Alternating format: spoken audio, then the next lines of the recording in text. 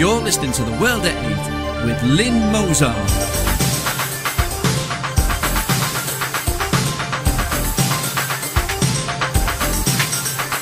The World at 8, the number one in nationalist news. Highlights of the news today, Wednesday the 1st of May. An engaging geezer. Rejected candidate for being too white and too Jewish. 34,000 criminals say sorry and are let off by police. Germans see Islam as a threat. Just when Greeks thought it couldn't get worse. Netherlands ends multiculturalism. Tokyo governor sorry over Islam gaffe. Assad against the Western world. Thought for the day, a Muslim for a month. And finally, a dim move.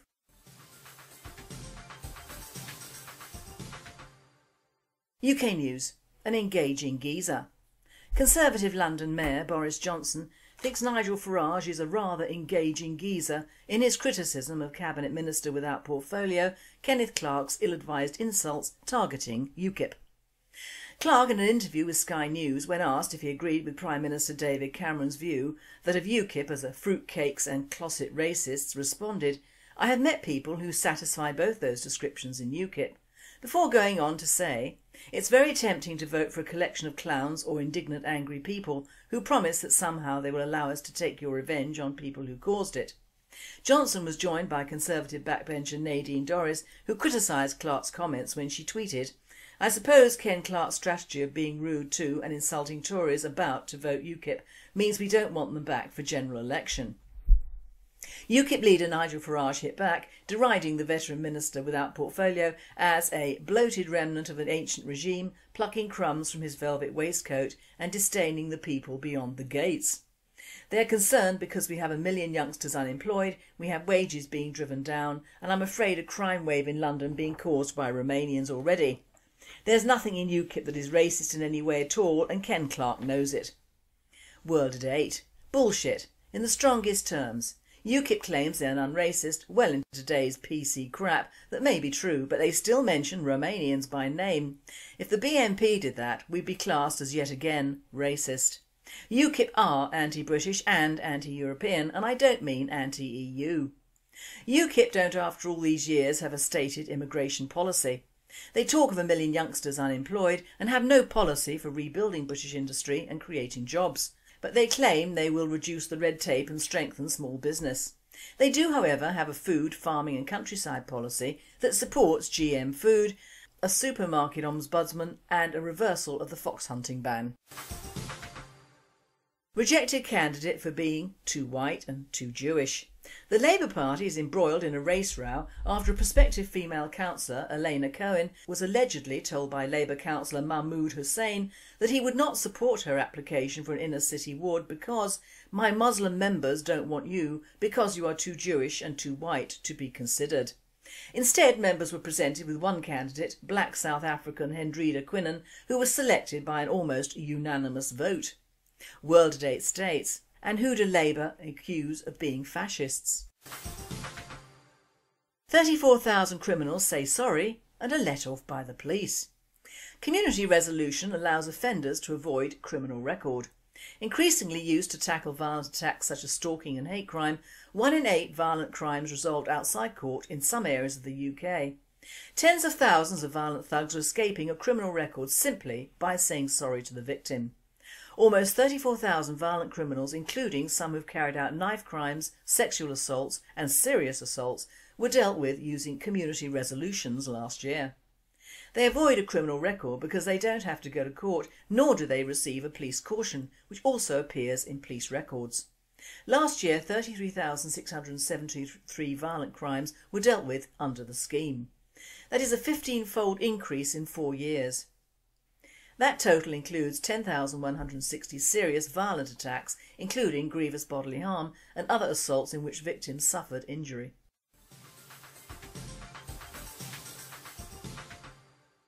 European news. Germans see Islam as a threat.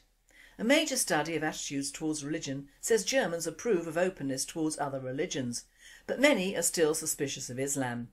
Former German President Christian Wulff earned much praise but also much criticism when said in a speech during his tenure, "Islam is also part of Germany."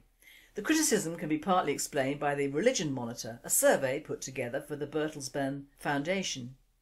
The findings have been published, and among them is the fact that half of all Germans believe that Islam does not fit into the Western world.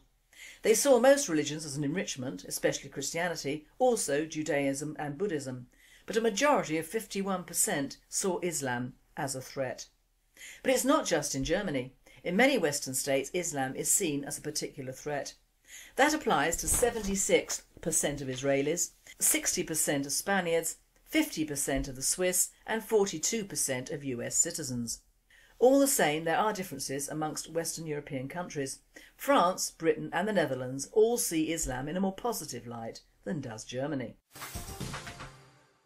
Just when the Greeks thought it couldn't get worse, the Greek Parliament passed a bill on Sunday which will see up to 15,500 public sector workers laid off by 2015. The job cuts are among conditions set by the EU and IMF in return for the €8.8 billion in emergency loans. The bill, which passed in a 168 to a 123 vote, will allow for the first civil service layoffs in more than a century. About 2,000 civil servants will be laid off by the end of May, with another 2,000 following by the end of the year, and a further 11,500 by the end of 2014, for a total of 15,500. This legislation is the latest wave of Greece's draconian austerity programme. World-to-date states, this is nothing short of financial blackmail of a small state by larger states. I don't envy the Greek people at all, and other nations should be very wary of the fatherland of the EU. Netherlands ends multiculturalism. The Netherlands makes good on its promise to end multiculturalism. The Dutch government says it will abandon the long-standing model of multiculturalism that has encouraged Muslim immigrants to create a parallel separatist society within the Netherlands. The Netherlands, where 6% of the population is Muslim, is scrapping multiculturalism and most of the taxpayer-funded benefits to immigrants ingrates that it demands. A new integration bill, which Dutch Interior Minister Piet Hein Donner presented to Parliament on June the 16th, reads: "The government shares the social dissatisfaction over the multicultural society model and plans to shift priority to the values of the Dutch people." In the new integration system, the values of the Dutch society play a central role. With this change, the government steps away from the model of a multicultural society. The letter continues: "A more obligatory integration is justified because the government also demands that from its own citizens. It's necessary because otherwise the society gradually grows apart and eventually no one feels at home anymore in the Netherlands." The new integration policy will place more demands on immigrants. For example, immigrants will be required to learn the Dutch language, and the government will take a tougher approach to immigrants who ignore Dutch values or disobey Dutch laws. The government will also stop offering special subsidies for Muslim immigrants because, according to Donner, it's not the government's job to integrate immigrants. The government will introduce new legislation that outlaws forced marriages and will also impose tougher measures against Muslim immigrants who lower their chances of employment by the way they dress. World-to-date comments: "This sentiment is good, but for Holland it's too late. They've shut the stable door long after the horse has bolted. There are enough Muslims already in there and breeding to ignore whatever laws the Dutch bring in. There will have to be stronger measures taken if they want to preserve what way of life the Christian Dutch have left."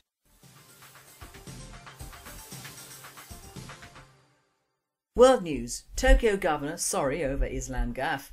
The governor of Tokyo apologised to the Muslim world Tuesday after saying Islamic countries have nothing in common but Allah and fighting with each other.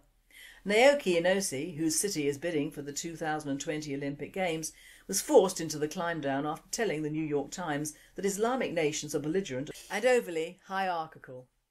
The comments were seen as a slight on bidding rival Istanbul, which is vying to become the first city from the Muslim world to host the Games. But on Tuesday, a chastened Inoue appeared before television cameras to say sorry. "There were remarks that can lead to misunderstandings among Islamic people," he told reporters, "so now I clearly apologise. If there are remarks that can be misunderstood, it is the inadequacy of my expression. I said people are fighting in some Islamic countries, but I think it was inappropriate. I want to correct it." Inouye's comments come as Japanese Prime Minister Shinzo Abe is set to arrive in Saudi Arabia on the first stop of a swing through the Middle East that will also include Turkey. Tokyo's bid office had already moved to neutralise the impact of the gaffe, amid fears it may fall foul of International Olympic Committee rules prohibiting criticism of other bid cities. Tokyo 2020 fully respects and adheres to the IOC guidelines for the candidate cities. Unlike many other developed countries, largely mono-ethnic Japan does not have a significant Muslim population, and there is little emphasis in the educational curriculum on cultural sensitivity.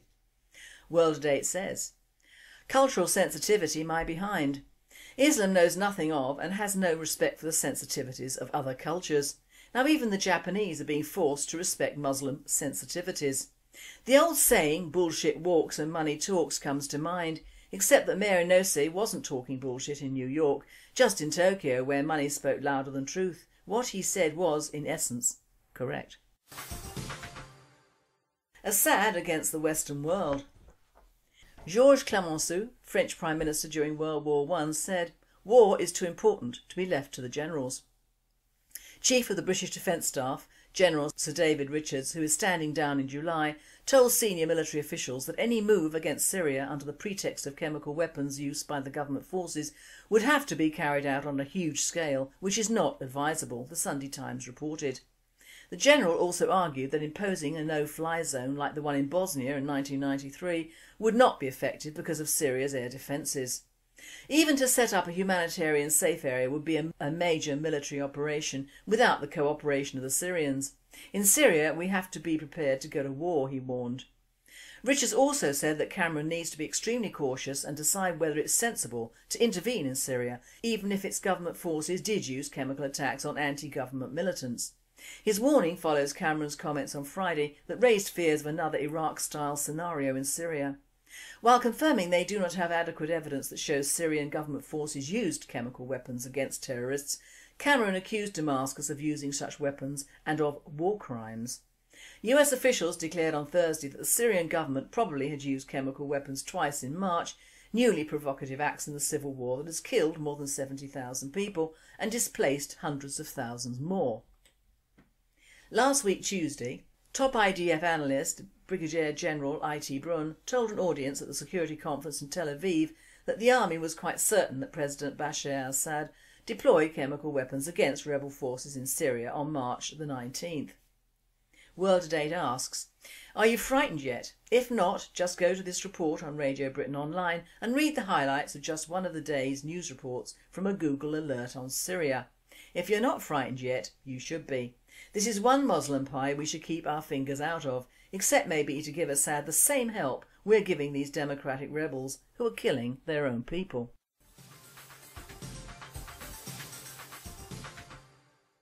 Thought for the day, Muslim for the month. Well, you might say I have a bee in my bonnet over Muslims or Islam. Well, I don't, but I am surprised to learn that our establishment, government and other governing authorities, and of course the ever lax and disloyal media, do seem to have a problem with the peoples of this particular faith, and I use that word loosely.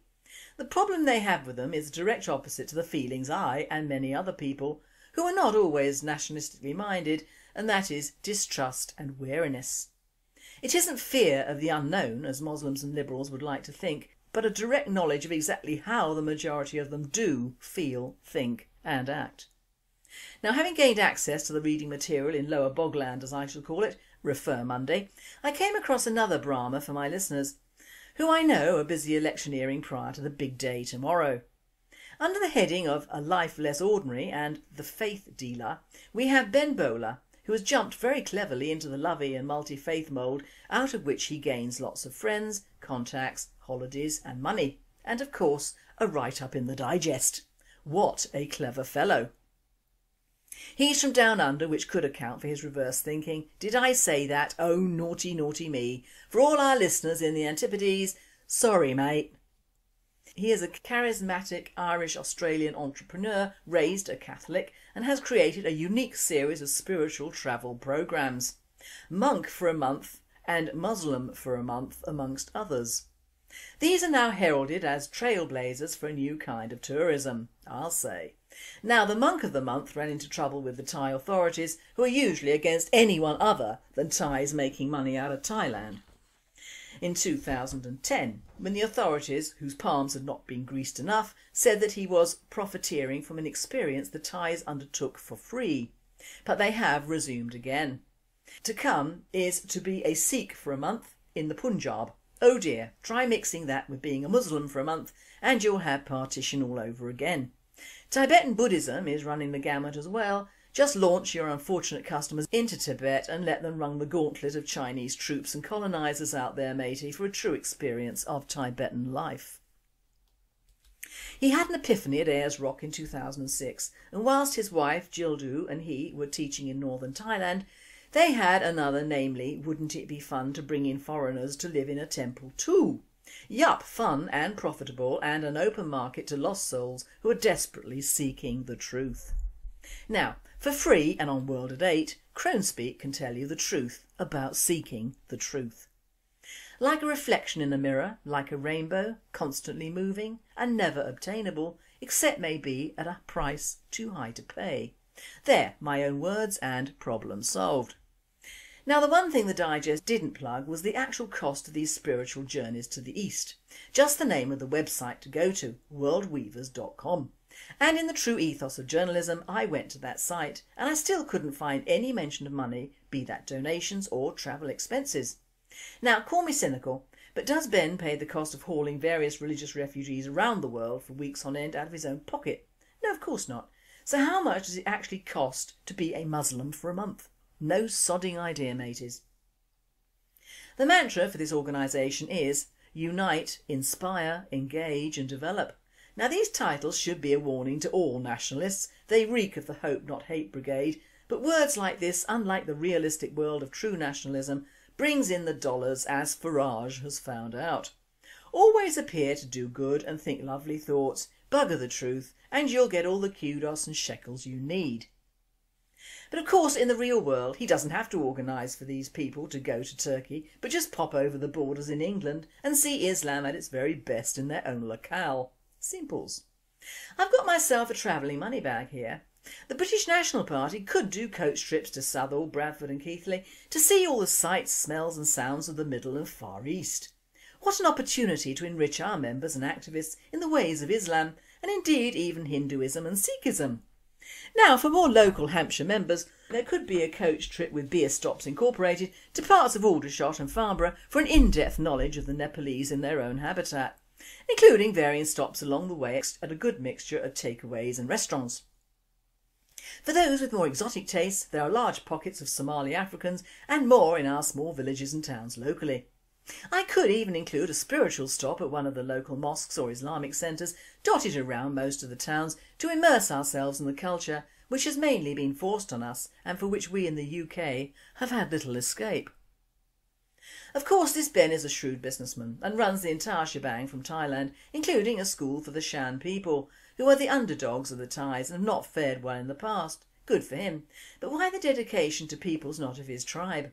Why doesn't this man have a Christian for a month day? Why not a Catholic or Protestant for a month? Or even a Jewish for a month? Hell, we can have Amish for a month or Plymouth Brethren for a month. I can understand the pull of the East, and I'm something of a Buddhist myself, in that I avoid killing even small insects, and between our European consultant and I there is a continuing war, as I am Supreme Commander of the Mole Liberation Army and he has a mole problem, but that aside, I would still kill to protect myself, my family or anything else if I had to.